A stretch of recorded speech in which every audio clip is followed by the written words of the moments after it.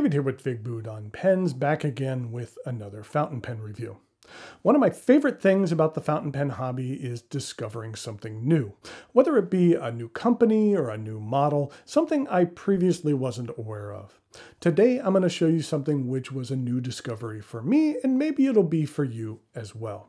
I have a pen from a company by the name of bigidesign, and the pen I'll be showing you today is called their TI Ultra, which has a versatile modular system which can be used as either a fountain pen, a rollerball, or a ballpoint pen.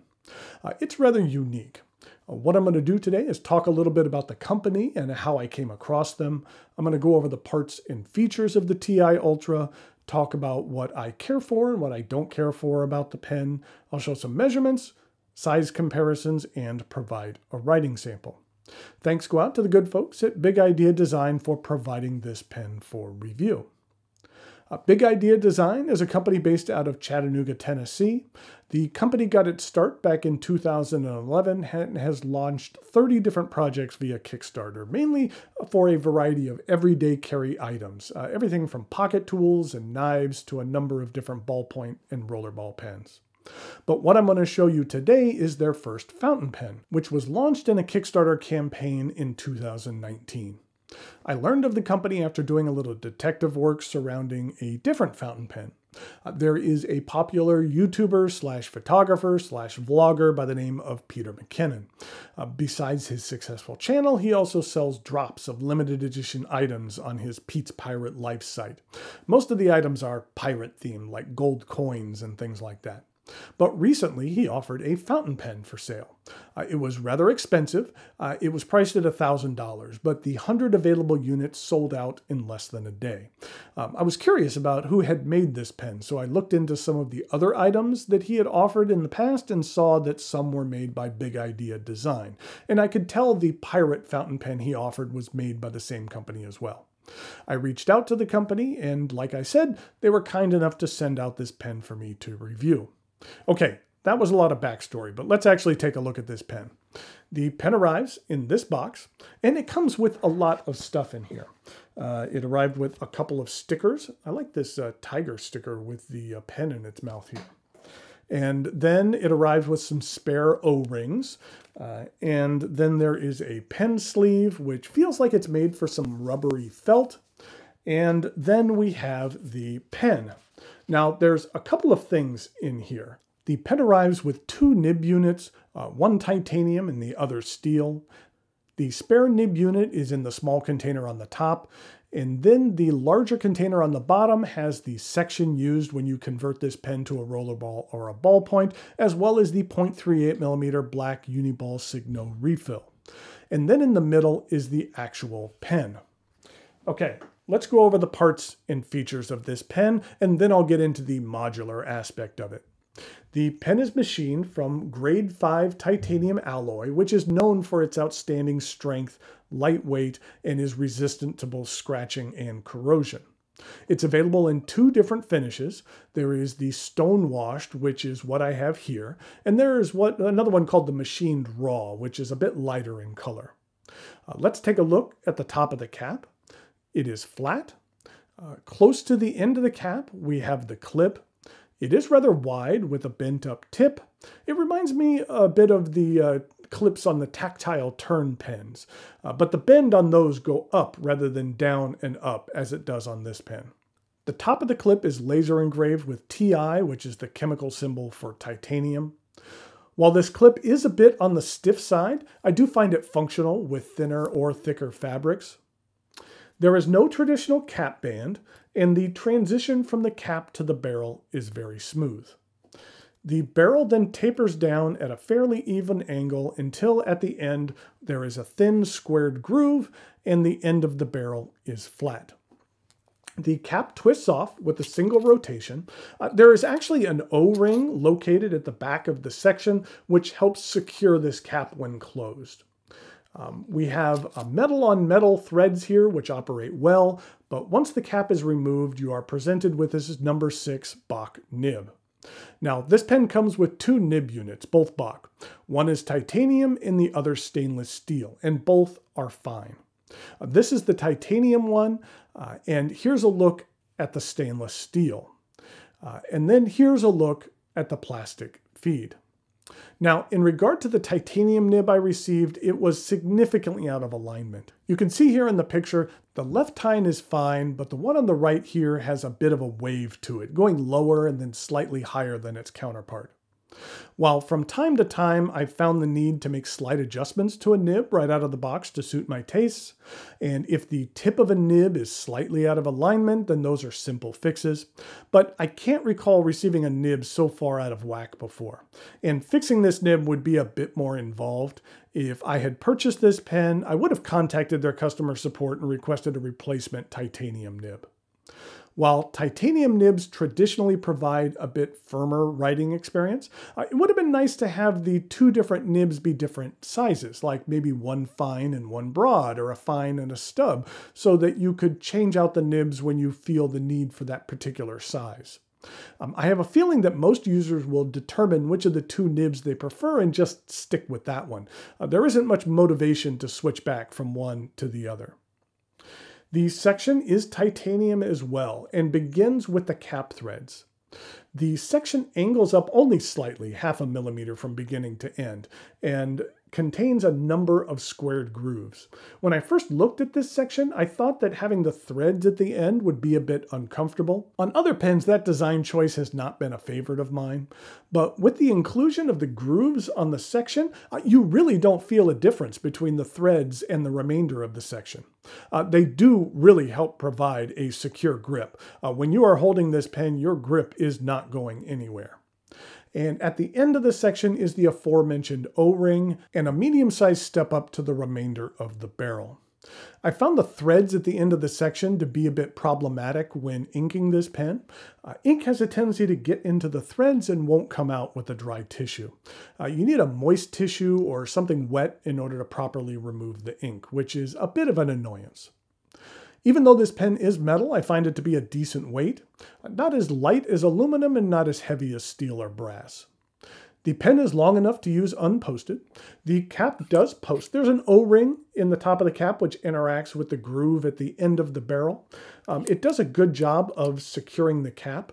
I do find that the cap posts deep enough that it doesn't throw off the balance of the pen or backweight it.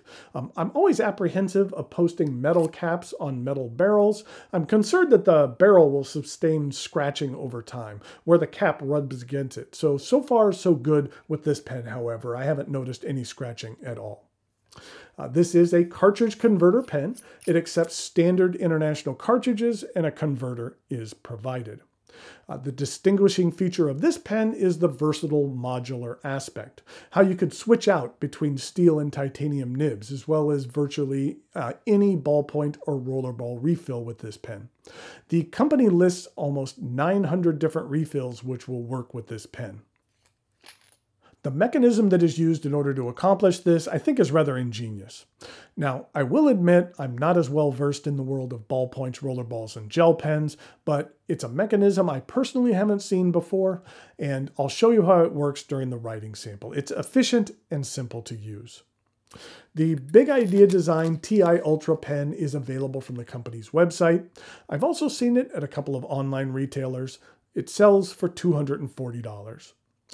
I have a couple of pens I can convert between rollerball and fountain, and I find that I tend to use them in only one of the forms.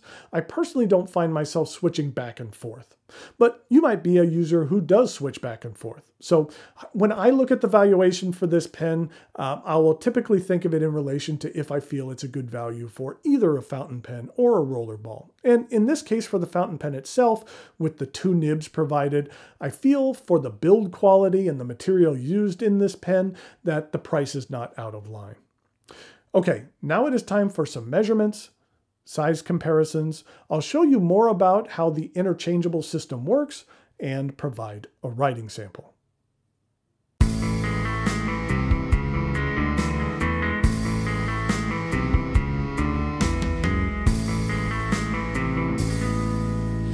Okay, to begin with, let's take a look at the package again and what you receive in here and kind of go over a little bit of what is inside.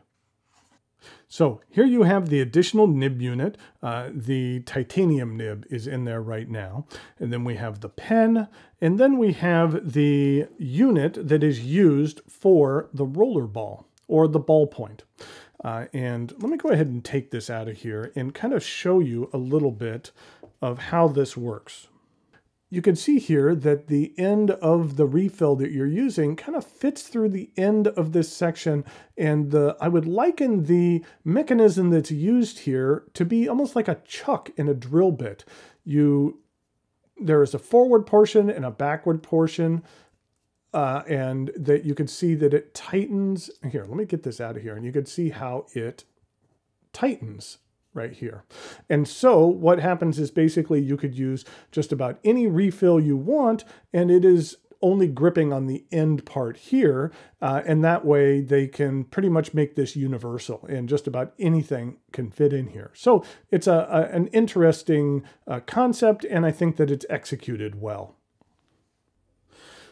Now let's go ahead and take the fountain pen unit out, and you can go ahead and see how that fits in here, and this is what it looks like with that unit in there. Now, when you're not using the fountain pen unit, you could put it back in this tube, but it's a little bit problematic because you can't insert it this direction because while there is some padding here in the bottom, the nib, if it is inked, well then the ink will get sucked down into that piece of foam. And they do say store in this direction. Well, actually, let me hold it this way. So they do give you a direction to store it. But the problem is, in that particular case, when you do store it in this direction, when you put the lid on, then it is pushing down on this foam, and the tip of the nib is actually being pressed down by this little plastic. And I don't know if over time, I know we got a little bit of reflection there. If over time that might cause an issue with the tipping of the nib, I just don't like the fact that the main pressure being put on this nib right now is right on the tip. So I'm not quite sure what else they could have done there, but I'm just not necessarily comfortable leaving it in here, maybe with it completely closed. If you don't close it completely, then there's a tiny bit of space in there, but completely closed, I just don't like the fact that it's pushing up against the very tip of the nib and can potentially alter that or tweak it a bit. I will say that when you are taking off the rollerball section, that you need to be careful because the seam of the section is right here in the middle. So if you're taking the section off and you're holding it right here, then you're just unscrewing the chuck. You need to hold it here in the back in order to actually remove the section. And then let's go ahead and put the fountain pen section back on here. In regard to some size comparisons, here it is with a tactile turn gist. And then here it is with a Montegrappa Elmo in the Chrysiocolla. And here it is with a Sailor Pro Gear.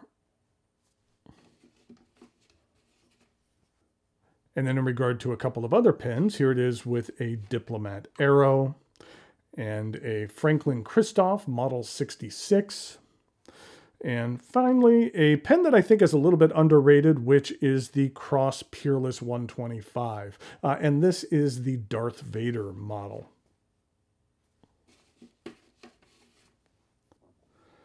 In regard to some uncapped comparisons, here it is with the Sailor Pro Gear. And then here it is with the Diplomat Arrow. And then finally, here it is with the tactile turn gist. And this has the Damascus section on it. And I just love that. I just think that's one of the coolest sections in my collection. And that's what it looks like in comparison to the TI Ultra.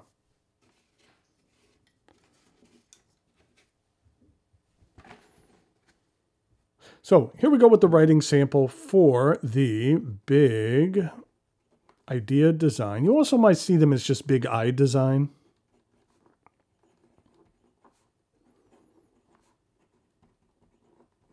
And this is the TI Ultra.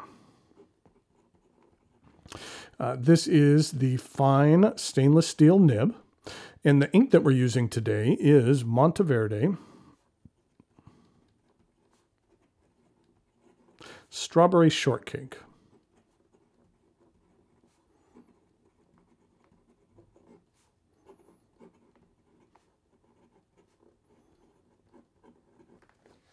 This is what the ink looks like. This is one of my favorite inks out of their Sweet Life series. It's a nice, vibrant, kind of very vibrant red. Kind of an orange red. This is what it looks like next to the Stilo and Stile Roman Centurion red, which is more of kind of a rose red. And then here is Diamine Firestorm red, which is a nice red with some shimmer in it as well. This is what the bottle looks like. As I mentioned, this is part of their Sweet Life series, which has a number of really cool inks that I would recommend checking out. And here we go with the rest of the writing sample.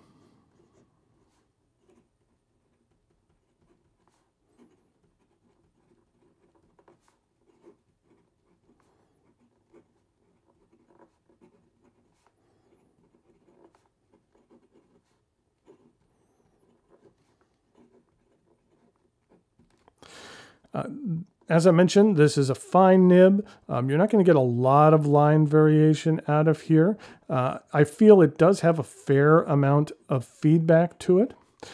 In regard to ink flow, it's a bit on the light side. In regard to reverse writing,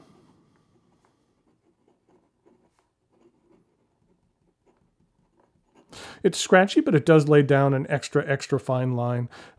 As I mentioned, I kind of wish that they would, in the two different nib units, that they would have provided two different tipping sizes so that you would interchange them more. But like I mentioned, I have a feeling that someone's going to basically pick which nib they want and stick with that nib. There isn't as much reason to switch between the titanium fine and the stainless steel fine as much. But in regard to some fast writing,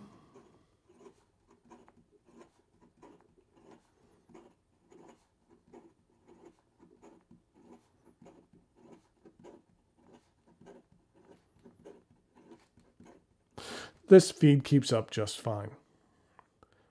So here we have the Big Idea Design TI Ultra. I think it's an interesting pen. I think the interchangeability is an interesting concept and it's done well.